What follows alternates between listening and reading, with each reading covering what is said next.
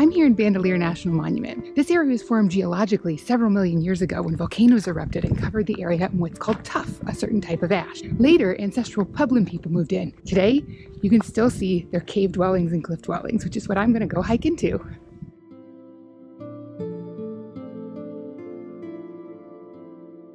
Bandelier National Monument is located in northern New Mexico.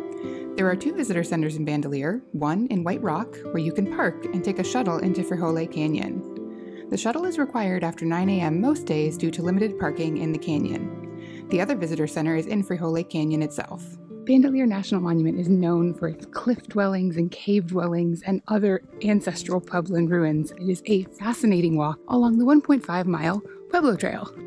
Most of the Pueblo Trail is paved, passing kivas and the ruins of old structures. There is a bit of elevation in the trail for those with the mobility to make the ascent and take stairs. The trail takes you to cliff dwellings, including some that you are permitted to climb up into. Parts of the trail are narrow stone steps carved by the Civilian Conservation Corps with handrails to help you. You'll also pass the Longhouse, a series of old homes that stood 3 to 4 stories tall at one point.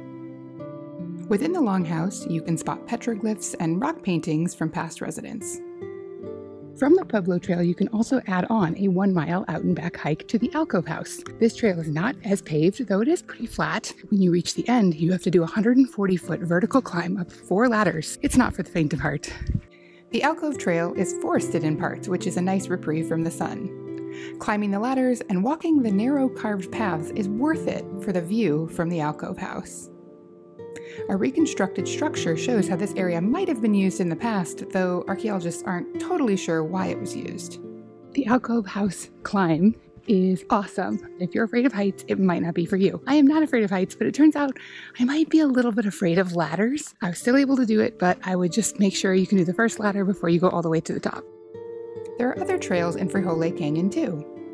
Falls Trail is another great hike. It's a little bit more challenging, but definitely not hard. It takes you to a series of waterfalls. However, during the late summer and autumn, like when I'm visiting, it may be dry just because there hasn't been much rain lately. Fall Trails works down Frijole Canyon, crossing the creek if there's water a few times, and passing through trees as you make your way toward the Rio Grande.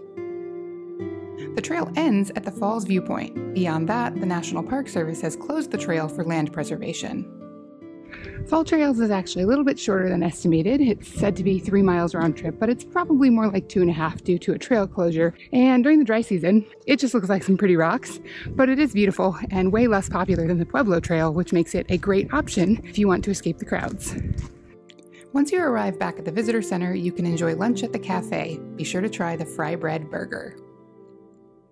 For another hike after lunch, head to the Tsankawi Unit, which is separate from Frijole Canyon near White Rock. It's a 1.5-mile loop trail. This trail is ridiculously cool. You hike and climb up on top of the mesa, and while I haven't seen any of the archaeology yet, it's well worth it just for the view.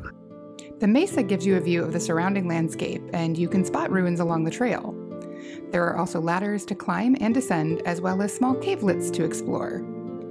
The path is carved deep into the rock, and you should keep your eyes open for petroglyphs carved on the rock walls.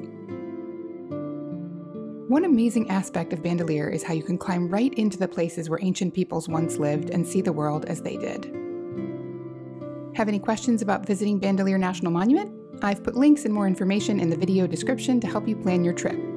Please don't forget to like this video and subscribe, which you can do on the screen right now. Want more New Mexico content? Check out the next suggested video, which you can also find on the screen. Thanks so much for watching.